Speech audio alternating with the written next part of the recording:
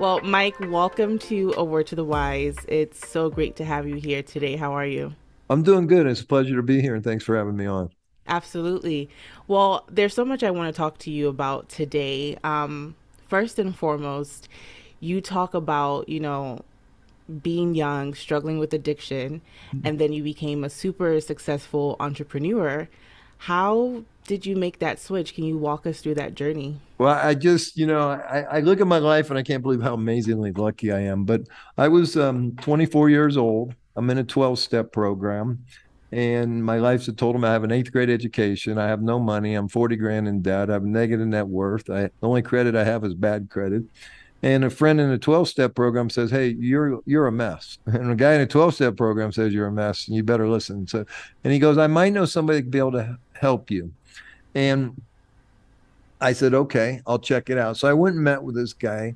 In my book, I call him the mystery man because when I wrote the book, I couldn't remember his name. And when I wrote my first book, Love Unfiltered, 2014, then when I wrote Creation Frequency, I really wanted to know who he was. So I did. I actually hired a private investigator. His name is Douglas Mm. Fitzgerald, excuse me. And so I didn't know any of this at the time. I'm just a desperate young man. And he says, "Mike, you come here 7 weeks, 1 hour a week, and you'll get everything you want in your life." Well, that's a pretty big promise, right? And Mm. I had very little faith, and it was $50 an hour, and I didn't have 50 cents. And I said, "Okay." So for some reason, I said yes. And so he started out, he said, "We're going to create a balanced life." So he broke my life into 6 areas: relationships, career, finances. Owning a house was one of my intentions. A contribution goal, he said, is very important to give back to others and stuff like that, right? So the first 6 weeks, he said the important thing, he said, there's no difference between imagination or reality. And I'm sure everybody's heard of you can imagine it, you can create it, but it's true. And let me explain further. So we wrote these six powerful intentions as if they already exist. He said, "What's the number one thing you want in your life?"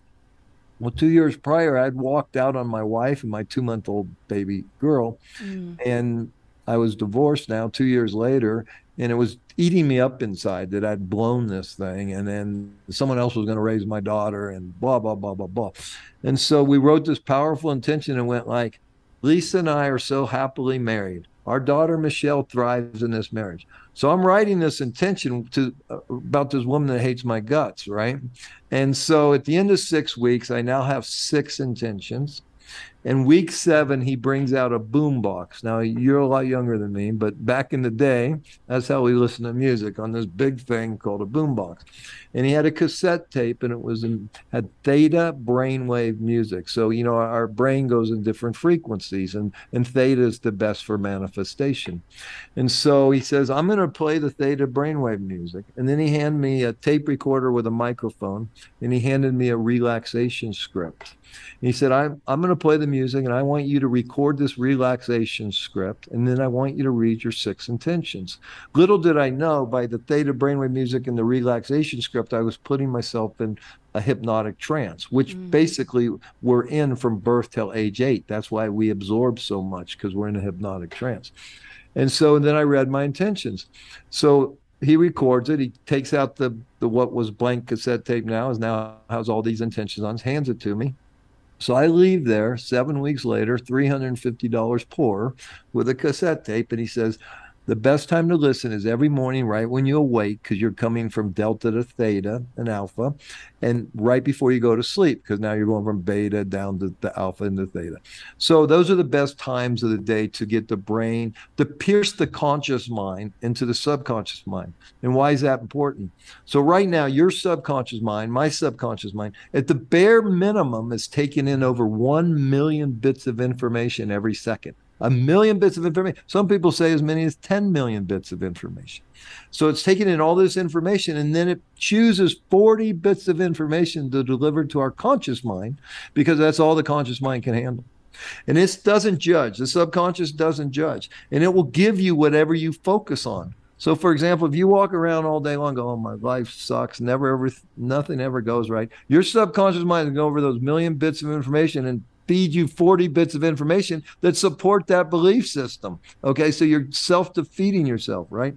So anyways, I start listening every morning, every night. One of the things was to own my own business. Within 4 months, I owned my own restaurant.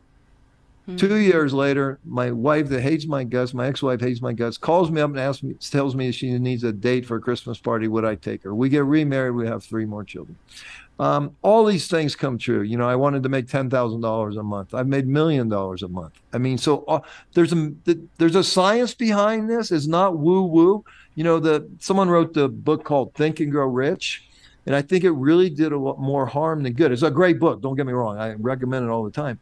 But it's more than just thinking and growing rich. We got to take some action. We got to get up off the couch. And the beautiful thing about the creation frequency and what he taught me is, see, for example, when you're focused, where your energy flows, where your attention goes, right? So now I have these 6 intentions that I'm listening to every morning, every night. My subconscious is looking for things, and guess what? It will also deliver you ideas and thoughts from in the field of infinite possibilities, right? So I get an idea on how to open this own restaurant, and boom, it happens. So that was the biggest gift in my life, and this works. I want your listeners to really know that it takes some effort. You have to really do a little bit of work, but once you do the work, then your resources now become everybody in the whole world. Because here's what's happening.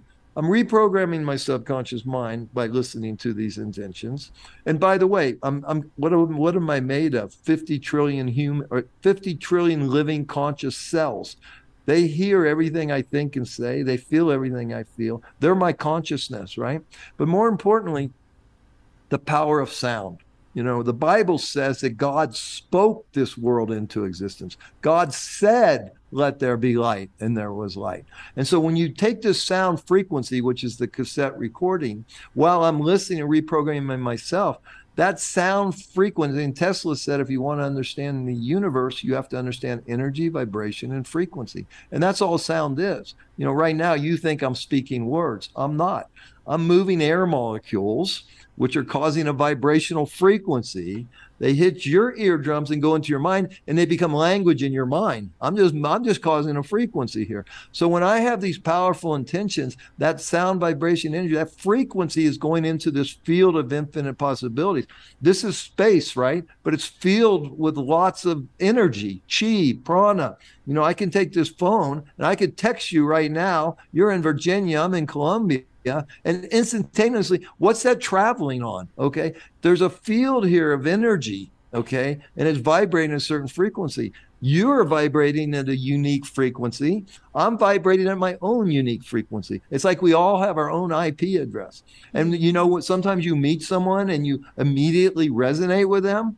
And we used to say back in the day, you vibe with them and you're on the same page. That's all it is. So everything is energy, vibration, frequency. So I create these powerful intentions, and then I create this amazing life of wealth and health and vitality. And this works. This isn't woo-woo. Okay. Science is now proving this. It's in the Bible. This is as old as, time, right? This concept.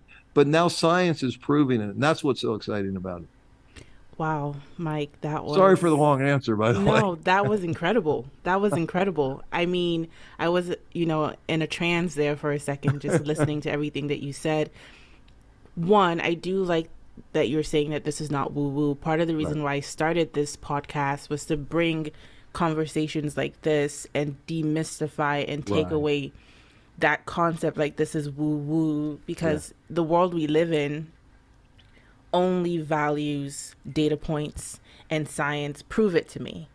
How do you know? How are you sure that works? So I'm glad that we are having these conversations and reaching the larger consciousness, because on paper, you're a successful businessman, and if nobody knew anything about you, they probably would be shocked that you're having these conversations, right? Because of the world that we live in.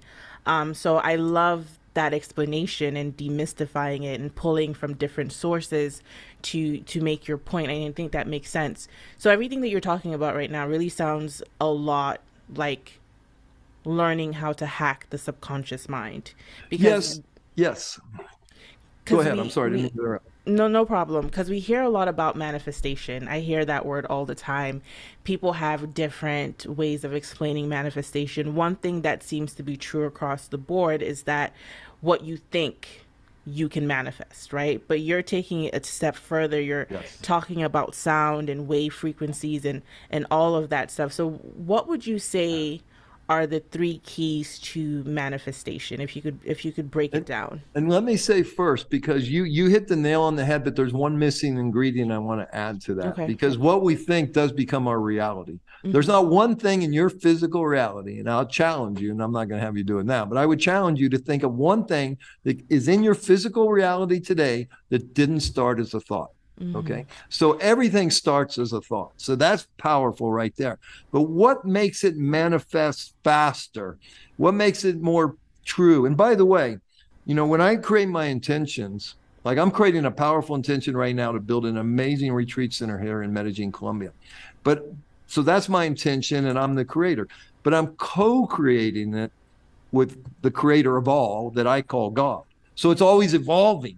So you want to be specific, but you want to be flexible. But the one thing I want to add to the thought is when you link a powerful emotion to it. See, the thought is the electrical current that goes into the field, but the heart is the magnet that draws it to you. And so the like my intention to create this beautiful retreat center, okay, is all because of love and service to those less fortunate. I want to give them an opportunity to come to a place and realize that they're a creator and not a victim. And I want to show them that they have the ability to heal themselves and that everything they need is already within them. So I've linked so much love to this intention of creating this. So the thought is I'm going to create this beautiful retreat center. And the emotion attached to it is this love for people to give them this opportunity to come here to this beautiful place and to heal. So I mean, you got to add an emotion. So when I go to create an intention, right, you got to go within. Everything is within. It's interesting. We have these eyes that look out, but we also have a third eye too, which is our inner eye and is connected to our creator. And so when we go within and we feel that, um, we get the answers. Okay. And then once we say, okay, I want to create an intention, then I want to be as specific as possible and I want to be practical. Like, for example, I think anything is possible. And in the field of infinite possibilities, in the quantum field, everything is possible. But let's say I want to play quarterback for the San Francisco 49ers. I'm 65 years old. Okay. So that's what I mean when you got to be practical and realistic, because if I could create that intention. I could listen every morning and every night. It's not going to get through my conscious mind into my subconscious mind, because my conscious mind can say, dude, you're 65 years old. You're old. You're slow. It ain't going to happen. Okay. But out of that intention, what could happen is I become friends with the quarterback of the 49ers. I become the coach of the quarterback of the 49ers. I get in the brand. A million things could happen right there. But the other thing is connecting to a higher purpose. And what I find is that a lot of people aren't even clear on what their purpose is. And so I really try to encourage people to go within and what keeps you up late at night excited, and what makes you jump out of bed in the morning and want to go out and create. That's your purpose. Okay. And the higher purpose, the highest ones being love and contribution and giving back and helping others. But that's good for a guy that's 65 years old that's already created success. But you're a young woman, so you need to still manifest a career. You need to manifest money. You may want to manifest a family, whatever you want to manifest. So at different points in our life, when you were a baby, you wanted to manifest crawling, then you want to manifest walking, then you want to manifest talking. So it depends where you are in life. But it's important to have a purpose, and it's important to understand how to fulfill that purpose. And that's what I teach. That makes a lot of sense when you said, having that intention and then connecting it to an Yes. emotion, connecting it to your heart. Um, like I said, I've heard so many things about manifestation. So, what you described initially, going back to the sound waves and listening to that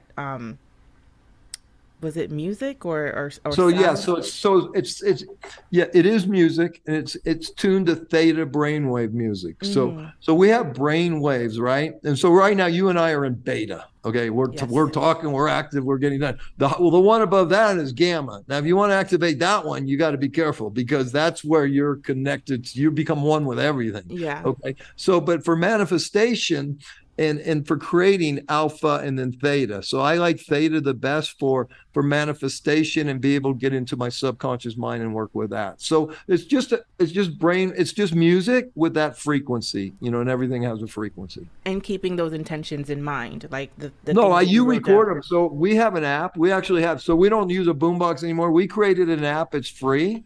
The icon is CF for creation frequency, and Okay. so now you can just download the app.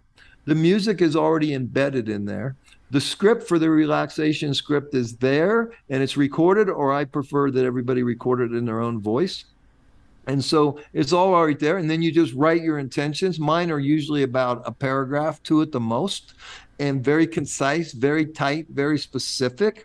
And then you record those. And the trick is to take the time, 5 minutes in the morning, 5 minutes at night, is to listen and pay attention. Consciousness, all consciousness is, and very few of us are conscious a lot of the time. We're usually working on our subconscious. Mm-hmm. So that, what does that mean? That means that you get in your car, you drive to work, you don't even realize you're doing it. It's Yeah. automatic, right? And so we're only conscious 5% of the time. But when we are conscious, all that is being aware. So the more time of the day that we can be conscious and aware of everything going around us and everything going on inside of us, that's how we pick up these great frequencies of ideas and thoughts. That's how we manifest the right partner. That's how we manifest the right funding. That's how we manifest by being aware and conscious and awake. If we're just going about our day unconscious, we miss everything. So that's why it's really important to be conscious. So my question for you is, how does someone clear the negative thoughts that tend to Mm. overshadow our or cloud our subconscious mind? Because people talk about meditation and all of that stuff, but something that I struggle with is whenever I try to quiet my mind, um I will say that I have the potential for psychic gifts, and that's something that scares me a little bit. So whenever I quiet my mind, it feels like I'm in this dark, hollow room. That's not necessarily scary, but I'm still scared of it at the same time. And what comes in that room is a lot of like negative thoughts and doubts. So how does someone get rid of that in order to really focus on their intentions and call in what they're looking for? Practice, practice, practice, and realize that you're programmed. You're programmed, from birth to about age 8, you're in this theta brainwave state, which means you're a sponge. That's why you can learn a language. I'm Yeah. trying to learn Spanish right now. Okay, much easier to learn it when I'm 6 or 7. I Yeah. can I can learn it by just being around it when I'm 6 or 7 because I absorb it. Right Yes. now, I have to work hard to learn it. Right, so we got to get rid of our negative programming. There's so many people in the world today that they're a lawyer. I say, why are you a lawyer? Well, my parents wanted me to be a lawyer. Why are you a doctor? My parents wanted me to be a doctor, right? Or in my case, there was a lot of negative programming. I'll never forget my dad when I was like 13, he said, hey, you're going to end up in prison. Okay, so that was my programming. And there was a lot of anger in my house. There was a lot of dysfunction in my house. So I had to work really hard to undo all that programming. It's like peeling an onion, right? You can keep peeling and peeling and peeling. So you have to realize, first you have to look at that, say, okay, what was my childhood programming? Because we're programmed to think we had a great childhood until we start really going in depth and looking. I say, whoa, wait a minute, okay. And then besides that, there's past lives. There's past lives from our parents, which is all embedded in our DNA. So there's a lot of work and stuff to unravel here. But we have to look at our program and say, okay, I keep doing this, okay? How can I change that? We got to write a new program. So what do? We create a compelling future. That's what the mystery man was doing with me. Okay, I was stuck in the past. Oh God, I screwed this up. She left me. I'll never get her back. I don't have a job. I didn't go to school. So all this negative past. So basically what happens to most people, I wake up in the morning, I pick up my phone, I look at my Instagram, I look at my emails. I go, oh man, and so I'm doing the same actions as I did before. And when I'm doing all that, I'm getting the same emotions. The brain is a pharmacy. It's creating the same chemicals. So my body is addicted to those chemicals and wants to keep me anchored to the past. Well, guess what? If every day I think the same thoughts, I feel the same thing, and I do the same thing, can I really expect a different future? No, it's impossible. Someone called it insane. Keep doing the same thing and expecting different results. That's a definition of insanity, right? So what we have to do is create that compelling future. Now, everything happens in the present moment. So when I'm in the present moment, I'm living in the present moment. I got two choices, and the brain is just a memory of the past. Okay, so I got to move into my heart. I always tell people the hardest, longest journey you're ever going to take is 18 inches long. Is moving from what I call the insane asylum, the stuff you were talking about, the programming, all the BS, right? Which in fact, this is a supercomputer. If I use it properly. The problem is I'm letting the insane asylum run the show. But when I move from here to here, this is my truth. This is my essence. This is my soul. This is eternal consciousness, right? And this can never lie to me. This can never trick you. It doesn't have it in it. It's pure. But this thing here, I can manipulate, I can control, I can do a million terrible things, right? So when I live from here, now I got this supercomputer and I start writing the new program from here, what I want, what I desire, what makes me feel good. Now I create this intention and I use this supercomputer to manifest it. So most people are living backwards. But when we live from our heart and we learn to trust our heart, many of us have a wounded heart. So we do a lot of work around that. We have to clear up all that woundedness and heal this heart. And once it's healed, we can open it. And once we have this beautiful, loving, open heart, then we can say, okay, what fills my heart? Well, I want to create this wellness center. I want to help people. Okay, now I use this. Okay, let's do this. Let's do that. Let's do that. And then it starts to flow. And then you're getting these downloads from I call God and say, okay, great idea. Boom. Bad idea. Okay, let's go this direction. So I'm flexible. I'm nimble, but I'm always here. And if it feels right, I do it. And if it doesn't feel right, I stay away from it. That was powerful. It's about moving from the head Yeah. into And the I'll heart give you a center. very powerful example of this. My father grew up with two alcoholic parents. His father died when he was 11 of cirrhosis of the liver. His mother couldn't manage him. He became a ward of the state of California when he was 14. He had an aunt, thank God, a single aunt that raised him. But my father didn't know what love was. My father lived in a state of fear. He lived up here in fear and couldn't touch this. He couldn't go here. And I always tell people, listen, you're going to make this journey, I promise you. But unfortunately, most people take it in their last breath. And it was just about a year ago this time where, and I had a difficult relationship with my dad, but when my mother died in 07, I did everything I could to heal it because now he was dependent on my mother. He was the crutch. Now he needed another crutch. And I tried to fill that role as much as I could. But when he was on his deathbed, and I didn't even know if he was conscious or not, right? Because the eyes were barely open. He's laboring to breathe. He's close to death. He's like within hours of death. I went into his room just by myself and I sat next to him and I told him how much I loved him. I told him what a great person he was, what a great father he was, what a great man he was, how he's going to be with my mother shortly. And let me tell you, tears streaming down this man's cheeks. Okay. He finally moved here and he finally opened it. And so when he took that last breath, he was free. Okay. But why wait? Take this little journey right now. Yeah, it hurts. It hurts. You get hurt living here. I guarantee you're going to get hurt a lot more. Here, you get angry, you get resentment, you want revenge. Okay, that's a whole nother. This energy kills you, destroys you, and makes your life miserable. You're going to get hurt, but that's okay. You're going to survive that. And every time you get hurt, most people are going to get better. Some people get bitter. I'll give you that. Some people can't take this and they become bitter, and that's a shame. And guess what? They'll probably get to come back here and redo this again. Okay. But I say, hey, feel it, feel it, feel it. I think it was Descartes. He said, I think, therefore I am. No, I say, I feel, therefore I am. And so that's super important.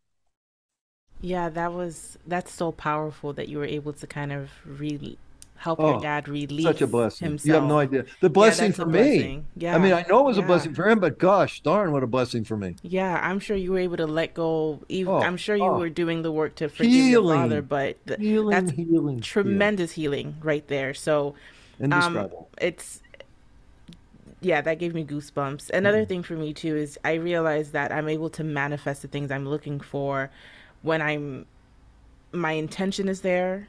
I'm coming from my heart, but I'm not attached to the There you go. outcome, Yes. and I'm not attached to how it happens. Because Yeah. But one here thing, the ego is going to be attached. The heart's yes, not. yes, as soon as I release the attachment of this is how it's going to fall into place, it Yeah. happens just like that. Because Amen.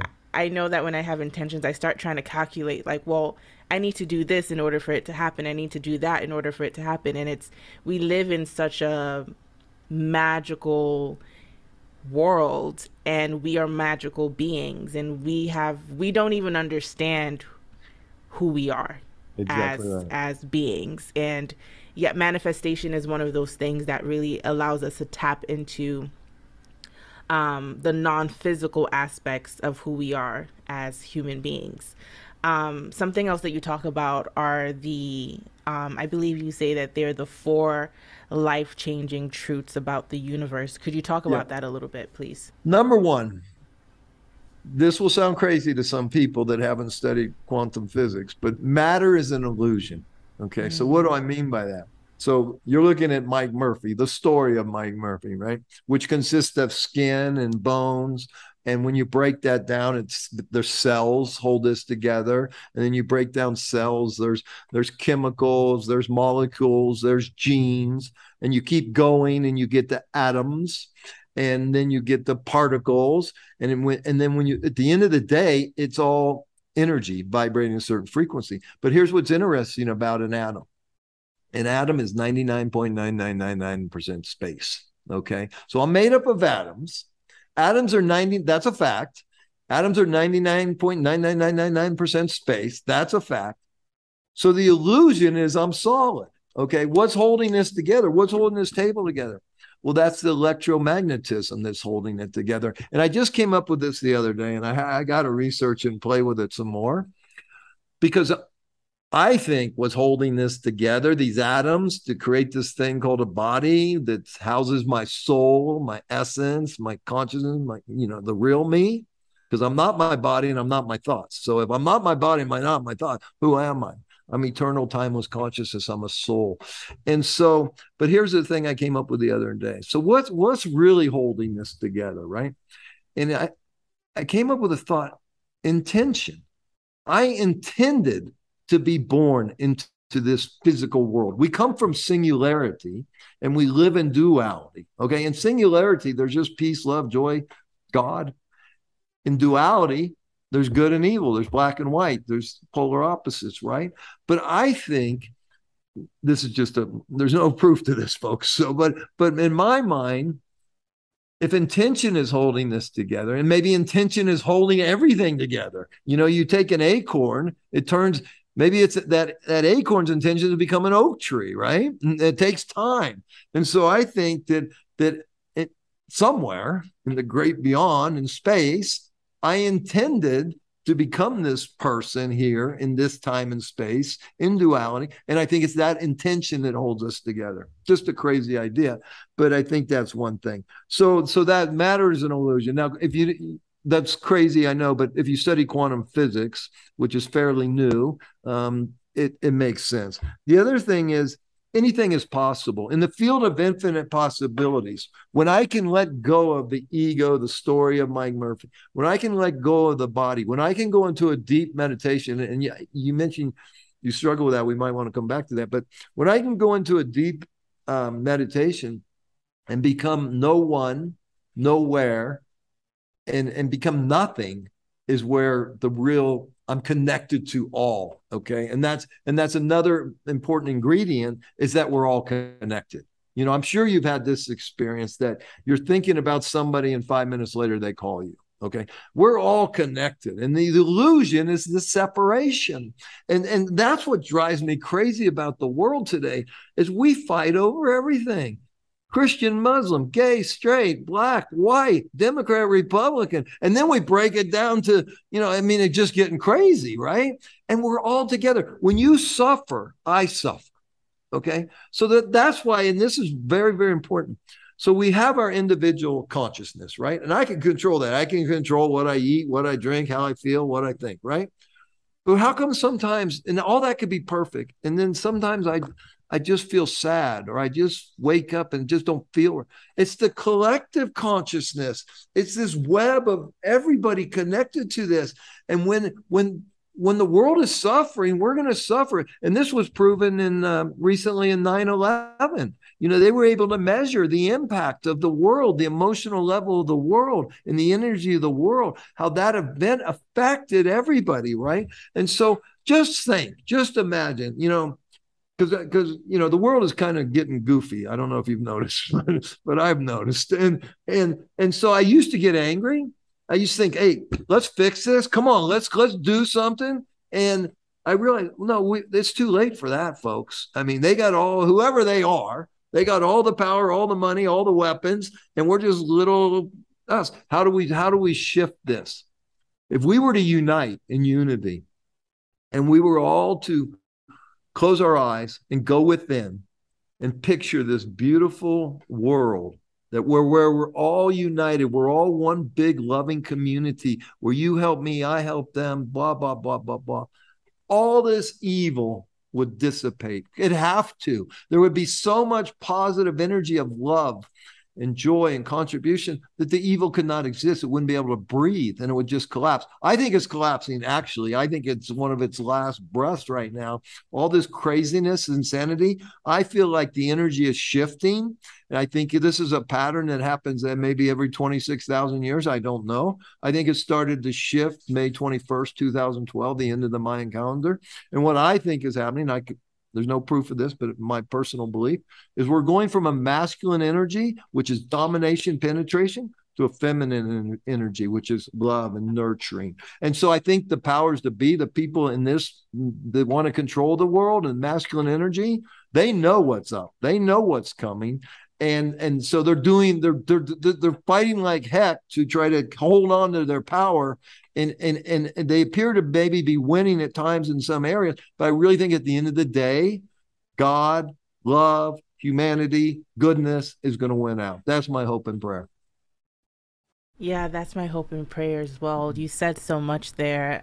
Just to start off with, first with we're moving into more of feminine energy that's nurturing and loving. But one thing about the world is that, everything has like a yin and yang, and masculine energy is still very important, but we're trying to move into the more positive aspects of masculine energy, and also being cognizant of not going into the negative aspects of feminine energy as well, just kind of finding the healthy balance between both energies. And something else that you mentioned when you talk about meditation and us, what's holding us together and the intention of it all, when you were talking about meditating and getting into a space of not being attached to who you are in this earthly body, just feeling like you're nothing, just reminded me of something that I do is, when people ask me, who are you, or how would you define yourself? Since I can remember, I've always struggled with that because I'm still learning and figuring out who I am, but I also understand that who I am is never going to be fully understood. So I always struggle with putting a label on who I am. I feel like I'm everything and nothing at the same time, not in a negative way or in a self-absorbed way, but I always used to struggle with, attaching myself to something, even as basic as, oh, what do you do for work?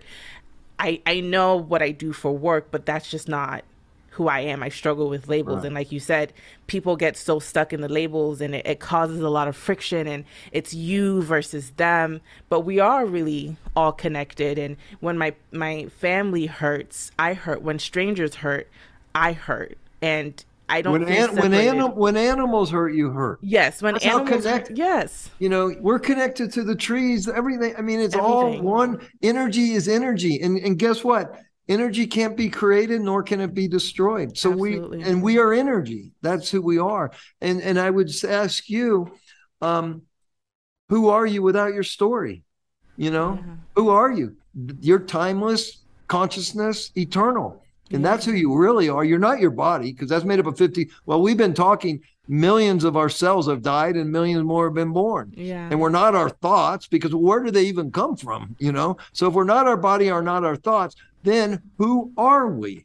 We are energy. We are soul. We are timeless. But you touched on this earlier. There's two worlds here. There's the seen world and there's unseen world. Okay. Yeah. And they both have laws.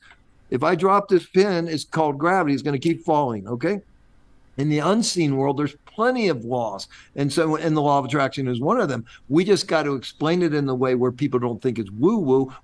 Because there's science now that supports this, and so and we know science has already proven that thoughts are energy vibrating a certain frequency. And science has proven there is a field here, okay, a field of infinite possibilities.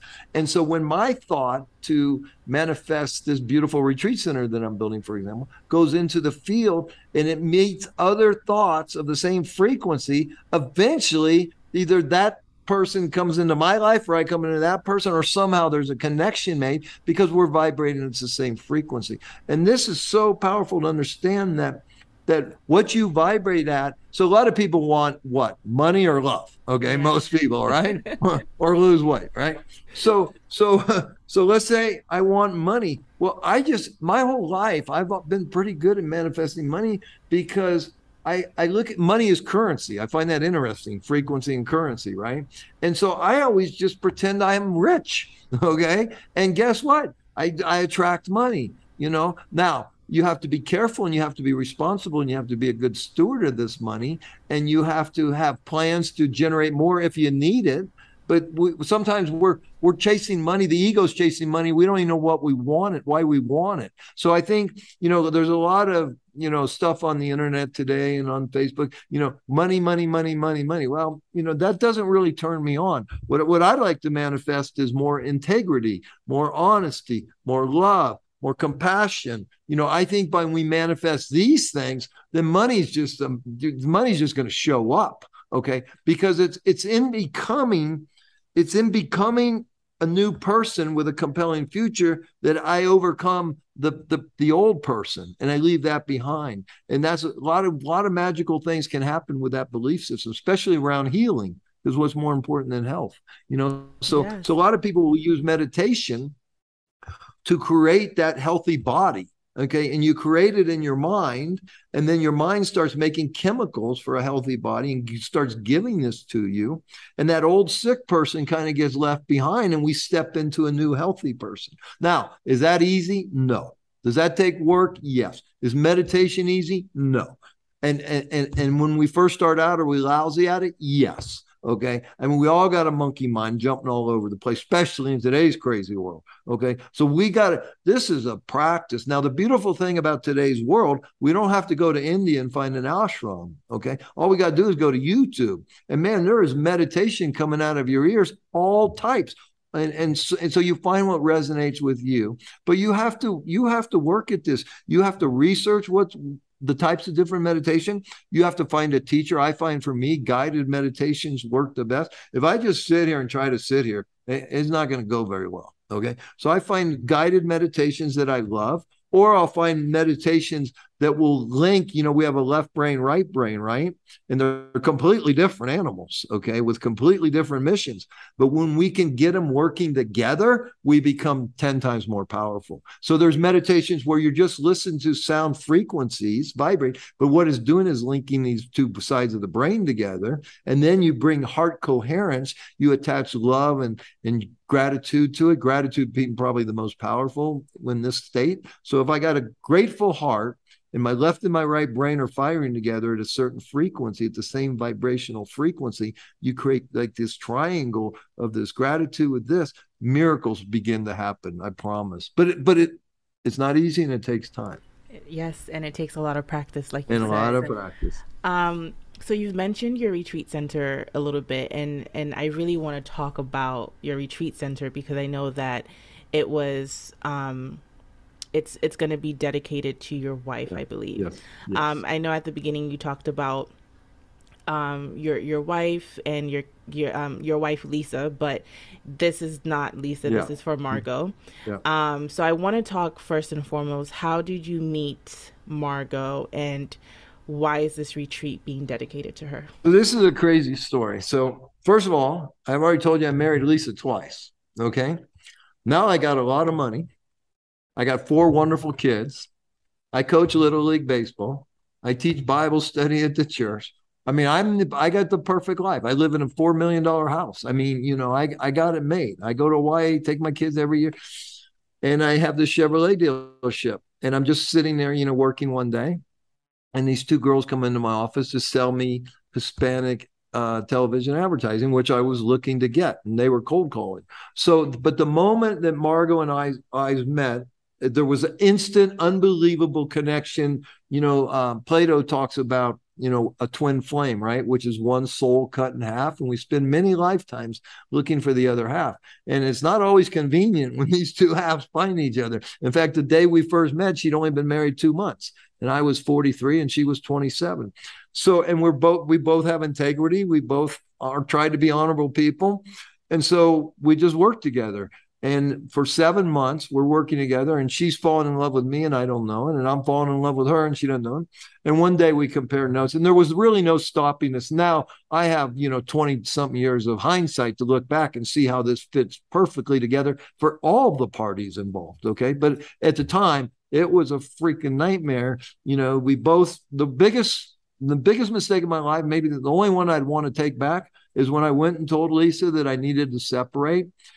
I lied and I said I just needed time. I should have said I met someone, I fell in love. And by the way, we only had an affair for a couple of weeks before we separated. Or at least we were decent enough about that. And we both, thought we were smart enough to figure this out without hurting our spouses, right? Which is impossible. So, anyways, but I would have said, I met someone, I fell in love. I'm sorry, goodbye. Long story short, so we start a relationship. Her husband doesn't know. My wife doesn't know. About 3 or 4 months into this, her husband finds out. All hell breaks loose. 3 or 4 months after that, my wife finds out. All hell breaks loose. And then a month after that, I find a stage 3 tumor in her breast. And she's 28 years old, 29 years old. Wow. You talk about a dilemma. And, my doctor says, hey, Mike, it's in her lymph system. I mean, this is not going to end well for her. And I'm, and I might not have been in love with my wife, like I was in love with Margot, but I was in love with my family. I mean, they were everything to me. I had kids from 10 to 24 kids. And of course, let's be real. I mean, if I'm going to be honest, money plays a role in all this, right? I'm going to get cut in half and all, but, and anyways, long story short, one day I had a heart to heart with myself, and I said, if I go home and I leave this girl and she dies, can I live with myself? And the answer was no. And plus I was madly in love with her. And plus I now know we were meant to be together. But anyways, so for it was chaos for a few years, right? And so then finally we got married in '06. We met in '00. We started a relationship in '01. And so in '06 we get married. '07, she's desperate to have a baby. So we're going to do in vitro fertilization because the chemotherapy just destroyed her insides. And in that process, they find a little tumor here, and it's stage 4. And now it starts spreading. So she lived another 4 years. And what happened was, I wrote another book called Living in Color that really tells us last 6 months of her life. But on December 1st, 2010, the doctor says, Margot, unfortunately, the cancer spreads to the lining of your brain. If you do nothing, you have 6 weeks to live. And if you treat it, you have 6 months to live. And so we lived every day like she was going to beat it. We fought like hell she was going to beat it, and every night we prepared for her to take that last breath. And it was the most profound blessing gift anybody could ever give a person to watch this. I mean, she really was an angel. She really was probably not of. I mean, anyways, just it was so profound to watch. She never once asked why me. She never once complained. She fought like crazy, and she loved everybody, and she was an amazing person. So anyway, she passes, and ironically, within weeks, a friend calls me, says, Mike, My sister-in-law is moving here from Wyoming. Her name is Amanda. She's 38 years old, the same age when Margot had passed. She has 3 kids. She's moving from Wyoming to the Bay Area to get better care for her stage 4 breast cancer. Can you take her to Margot's oncologist? I said, sure. So I took her there and he ordered some tests and I went with Amanda. And Amanda was a minority and Amanda didn't have a husband. Amanda didn't have great insurance. Amanda didn't have resources. And I noticed that we went to 3 or 4 or 5 hospital visit or different hospitals for different treatments. And I noticed that her treatment compared to Margot's was like night and day, you know, and I was just the observer. I wasn't involved. I wasn't talking, just there to watch and hold her hand. And they'd either talk down to her or over her head and made me feel very uncomfortable, right? But I was not my place to say anything. Then we get back to Margot's oncologist and he says, Amanda, the best protocol to extend your life are these 3 chemotherapies simultaneously. Unfortunately, your insurance will only pay for one. That's all I can give you. And I have to tell you, I was shocked. I didn't realize whether someone lives or dies depends on whether they have money or not. And I immediately just said, here's my credit card, and you give her whatever she needs. And that became what is known as the Love for Margot Foundation. And from that point forward, I probably sat just like you and I are sitting with close to 200 women, all diagnosed with cancer. And I would give them financial grants up to $5,000 over 5 months. Because what happens is they don't have money to begin with. They're barely getting by. These are mostly Black women in Oakland and mostly Latina women in Palm Springs area. So they're barely getting by. And they lose their job and their expenses go up and there is no one to help them. There's no safety net, you know? And so I got so much reward for doing this, but guess what? It worked every once in a while. It would work. Okay. They would take time off work. They get treated. They get better and they go back to work. But that was only about 5% of the time. Most cases, sicker, die. And I'm going, wow. And, you know, one, I can't afford to do this much longer. I'm going to go broke. Two, it's not working. This plan is not working. This was a bad idea. And then, by the way, there's not a lot of people want to donate money to a charity that gives money cash away to poor people, right? And so I learned a lot. And then I go, okay, what can I do now? So I started buying water purifiers, juicing machines, vegetables. I said, okay, come on, we're going to strengthen your immune system so you can withstand what they're doing to you, right? Well, now they think I'm their doctor and I'm a car salesman. So that didn't work. So lo and behold, I go, okay, I'm going to find a place. I'm going to build a place where they can come and they can learn to heal themselves. So it's been a long process. One thing that happened is I moved to Columbia. I bought an apartment in Columbia in 2015, and I started looking for a farm or hacienda to do this kind of work. That took a long time. That took maybe 18 months. I finally find out, I buy it. Now we start fooling around with retreats. Then I fall in love with my attorney. Then we get married. Then I go on a year-long honeymoon. And then the pandemic hits. So we're a little behind schedule for this plan. But finally, it's our first retreat is September 2nd. And I've gotten a little smarter because I don't have much money left anymore. So it's called conscious capitalism. So we charge people with money to go there. And we give scholarships to women from the Love for Margot Foundation, and we fly them here. It's a 16-day transformational health retreat. And the entire goal, not only for the people from Love for Margot Foundation, but from everybody, is to realize that they have the power to heal themselves. Okay, so the first week is all about physical detox.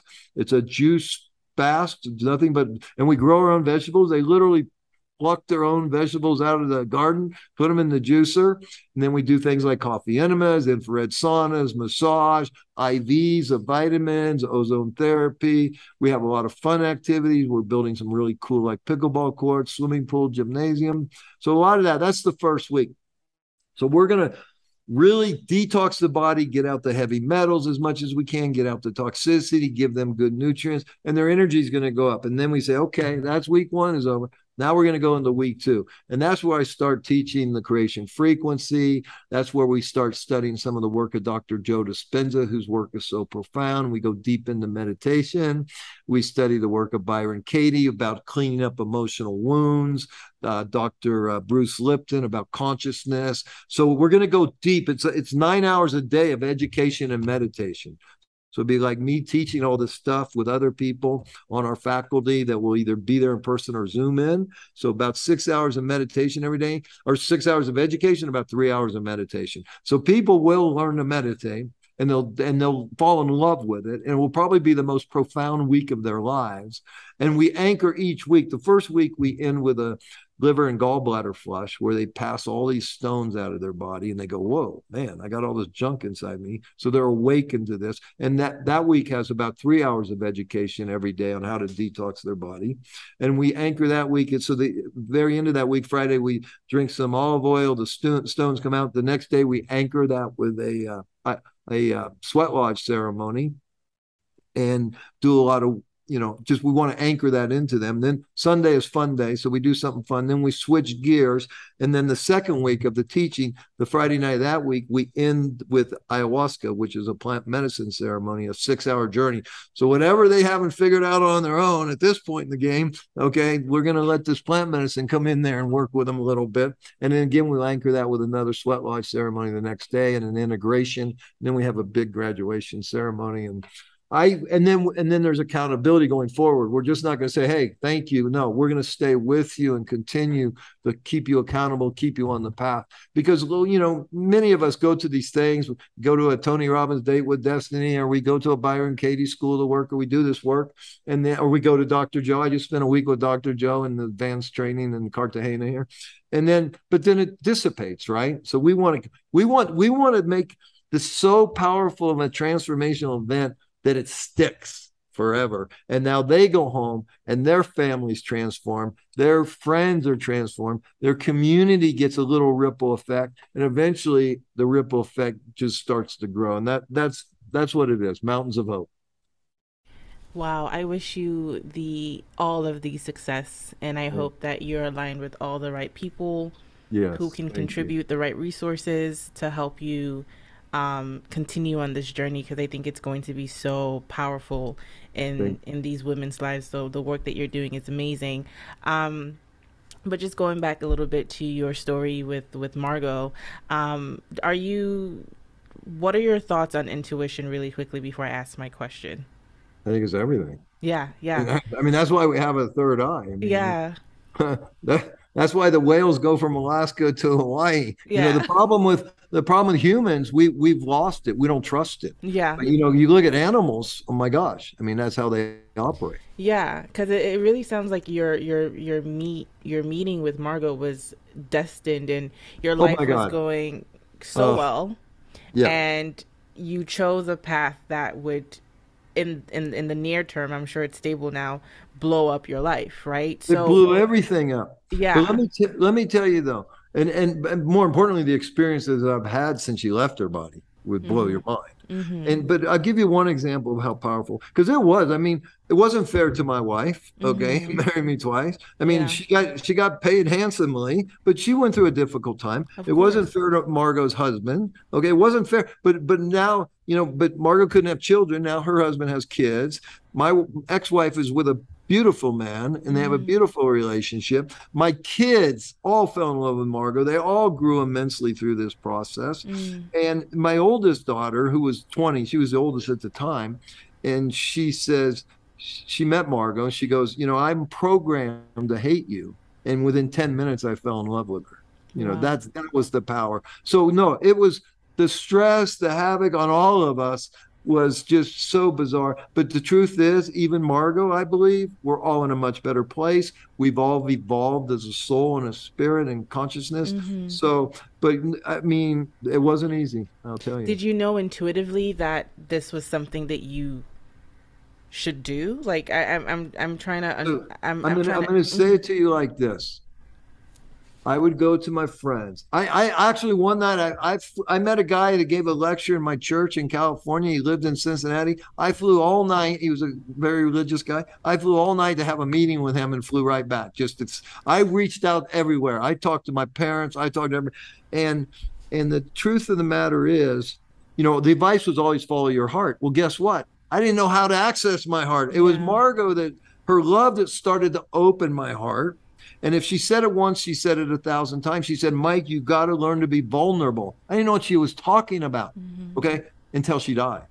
Okay. Mm. And now this broken heart was split so wide open, but the ego had no power to resistance. And I used to say it all the time back in the day. I had no resistance. God was able to finally come in, fillet open my heart, take out all the arrogance, all the self-centeredness, all the BS, and replace it with love. And but it doesn't mean that wasn't filled with grief for a long period of time. Doesn't mean it wasn't, but it forever changed my heart, my soul, my destiny. So I have if you gave me a chance to go back in time and do it all over again, I'd make the exact same choice, other than lying to my wife. Yeah, yeah. Wow, that's a powerful story.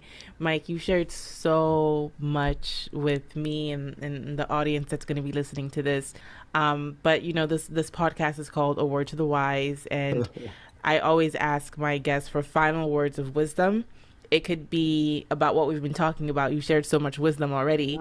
Or it could be something completely different that you just kind of keep in your back pocket as you go through life. You know, that helps you move through life with more ease.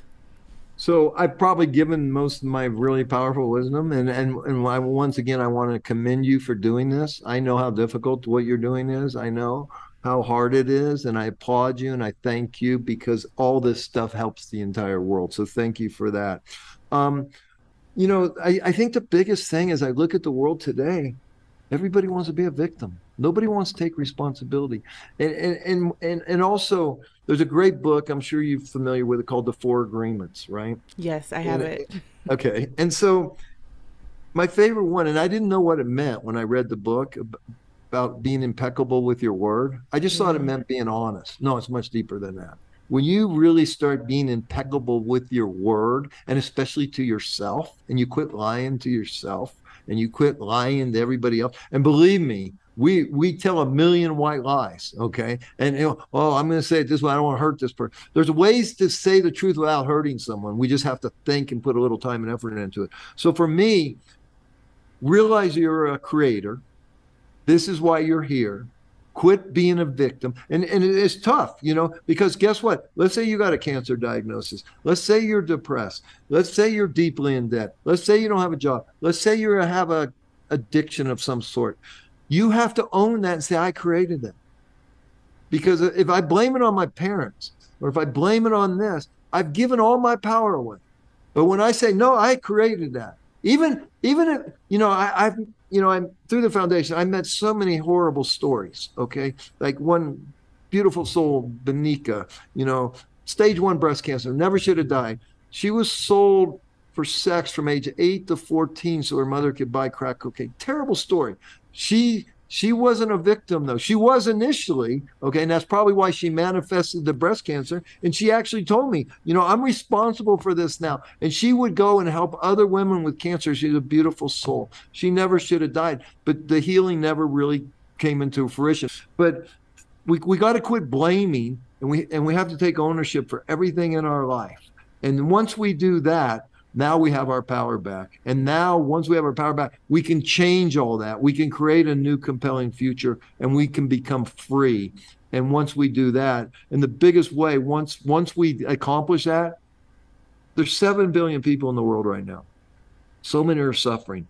But if 3.5 billion of us would all find someone less fortunate and just give them a little lifting hand up, boom, this whole place would change dramatically. Mm. And that's something we can all do. So do something for someone else. And if you can do it anonymously, you're going to break your ego. And when you break your ego, you're going to move into your heart. When you live from your heart, then you can use a supercomputer to really create something beautiful for yourself and for your family and your community. Amen. Thank you so much, Mike. This was a wonderful conversation again. Thank you for coming on the show. Thank you for all of your wisdom and good luck Pleasure. on your venture. Thank you. You're a beautiful woman. I appreciate it. Thank you.